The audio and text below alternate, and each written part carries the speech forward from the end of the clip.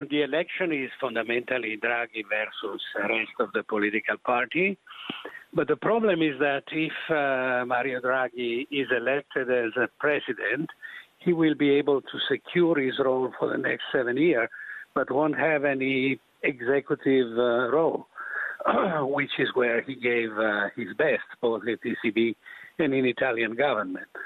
So that's the dilemma, as the FT calls it today, whether Draghi will go to be president, which means he will have a longer stability role for the system, but won't have any role as an executive, or vice versa, whether he will stay.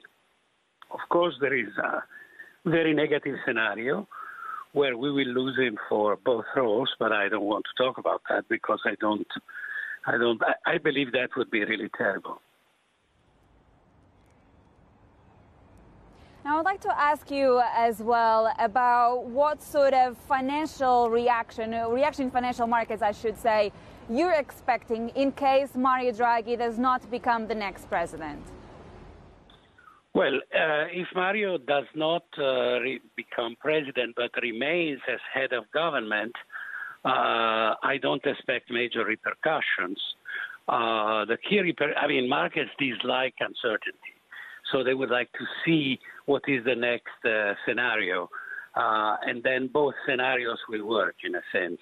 While if the uncertainty is prolonged, because we can vote forever without electing the president, then they could dislike it. Let me add that the market is not quiet anyway, because there is plenty of shocks from Ukraine to the Fed, etc. So these things could combine in a sort of negative cocktail.